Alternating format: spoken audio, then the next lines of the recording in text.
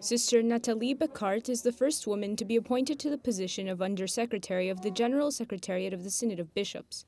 This also makes her the first woman allowed to vote at a synod.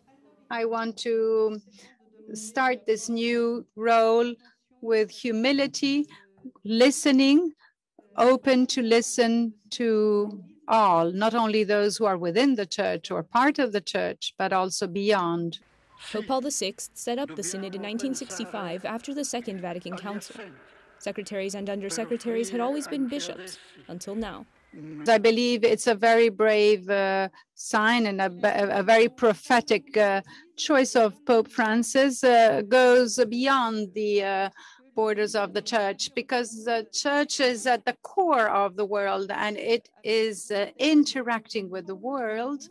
Sister Nathalie sees her new role as a sign of concrete change in the mindset of the church, especially regarding the relationship between men and women.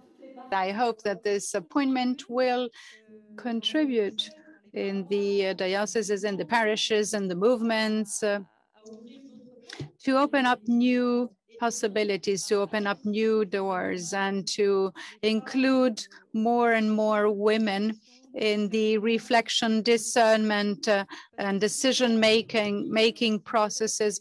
The General Secretariat of the Synod of Bishops is a permanent body dedicated to preparing future assemblies based on proposals and opinions from people all over the world. Their next General Assembly will take place in 2022 and will focus on synodality.